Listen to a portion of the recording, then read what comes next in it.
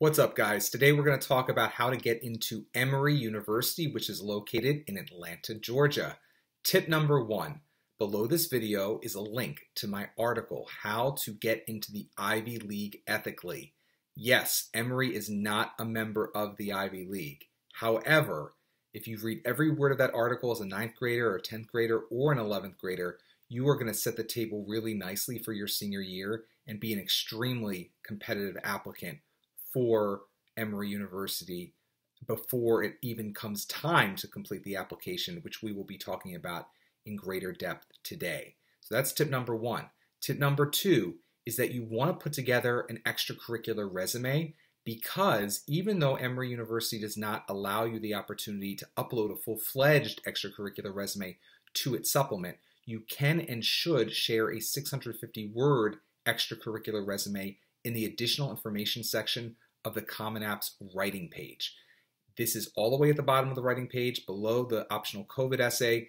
That's where you would plug in a 650-word resume that goes into greater depth and breadth about your accomplishments throughout your high school career and your summers than the activities portion of the Common App could ever allow you to do, because it's so limited in terms of how many characters you have on that activities page. So that's why that additional information section of the writing page is a very wise decision for you to take advantage of, for you to share more about your extracurricular exploits. I'll also note that once you actually have submitted the application to Emory, Emory on its application dashboard and its portal specifically will allow you to upload more information or share more information about yourself. And I have had students in the past upload their full-fledged extracurricular resume in even greater depth than 650 words that you're limited to on the additional information section of the Common App, right to that application portal or that Emory portal. But this is post submitting your Emory application. So just realize you're not going to have an opportunity to do that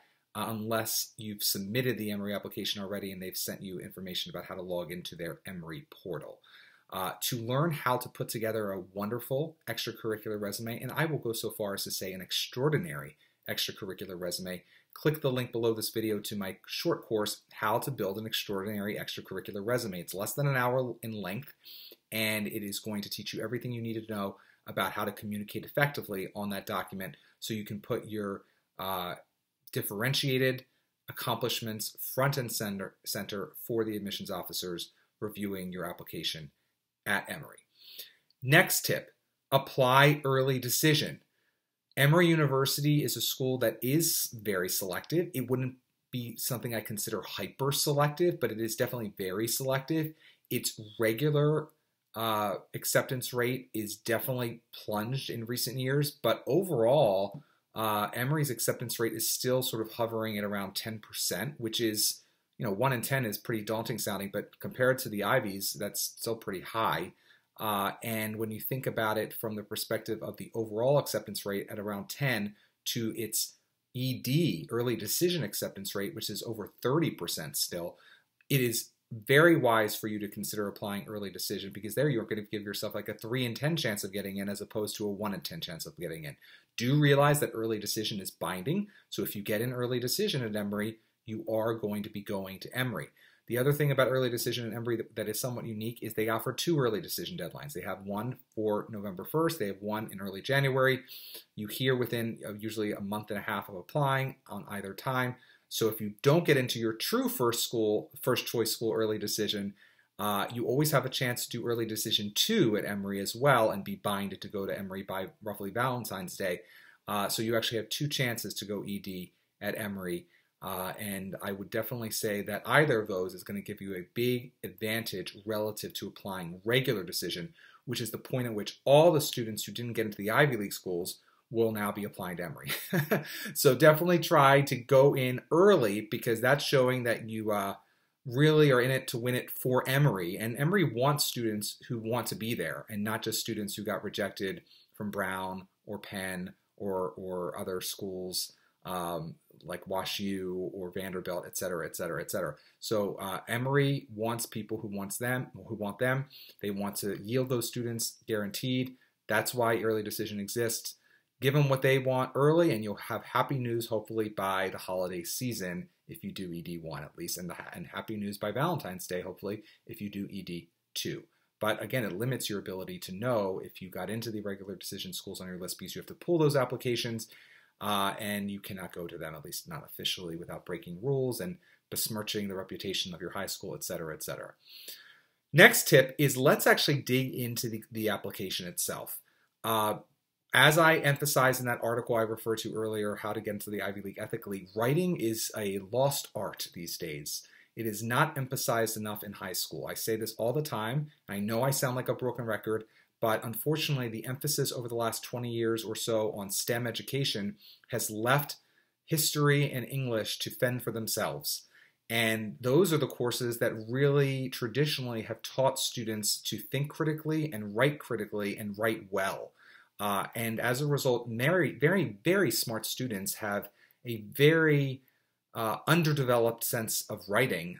And as a result, if you can write well, as if you were from a bygone era, you are going to have a leg up compared to all of your competition. And the remainder of this video is going to emphasize how you can write well and in a way that will be convincing on the supplement to Emory University. Unfortunately, Emory doesn't give you that much room to run in terms of its writing on its school-specific supplement to the Common App.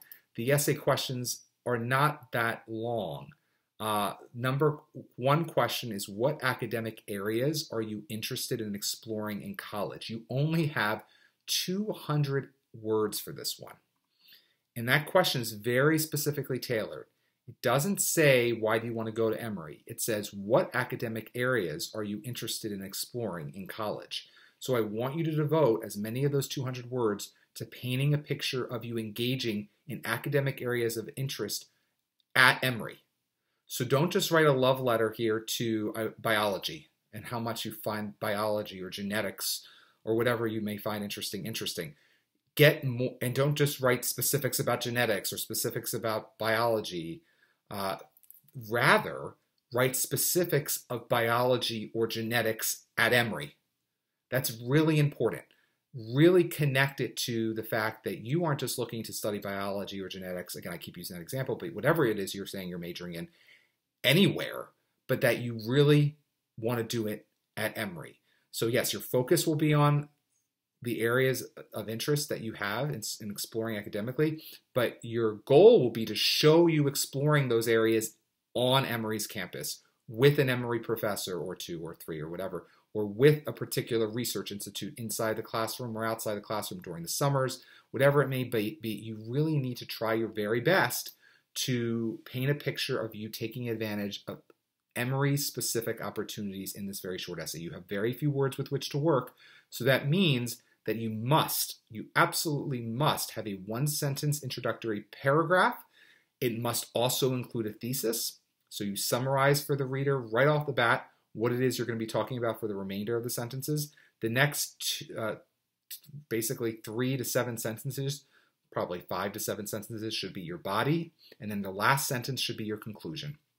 The body supports the thesis. That's where you give more depth about how you want to pursue those areas at Emory in particular. And then the conclusion says something new. Don't just repeat the first sentence in the end of the essay. Say something new, thoughtful, but that relates to the previous 187 words or whatever you've already written. So that's essay number 1. Essay number 2, you have the opportunity to answer one of 5 different prompts in only 150 words. Again, I think this is a travesty for people who like to write, but you're going to make the most of those 150 words. Reflect on a personal experience where you intentionally expanded your cultural awareness is option 1. When was the last time you questioned something that you had thought to be true? That's option 2. Number 3, if you could witness a historic event, past, present, or future, firsthand, what would it be and why? Number 4, share a time when you were awestruck. Number 5, which book, character, song, monologue, or piece of work, fiction or nonfiction, seems made for you and why? This is all on you, meaning that it's not really an Emory-specific essay in the sense that you don't need to name drop Emory at all here. You really want to put the focus on you and your value system. Similar to a very, very short Common App essay, you want to show yourself in a new light and one that makes you more likable by the end of the 150 words than you were in the beginning of the 150 words. Share something about you, again, that you have not shared elsewhere.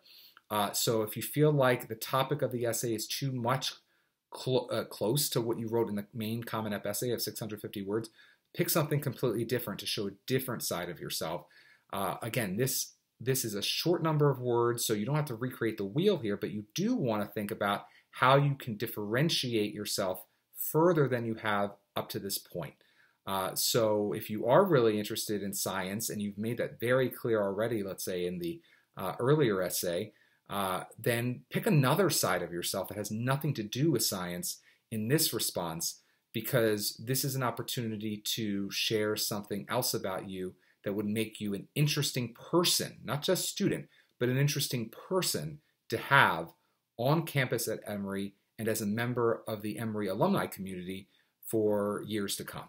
So that is the goal there. Even though you only have 150 words, I would still set it up as a traditional little essay. First sentence is your intro with a thesis. Next few sentences is your body that supports a thesis. And then a concluding sentence or so that doesn't just wrap everything up, but then again says something new, thought-provoking, leaves the reader wanting more from you.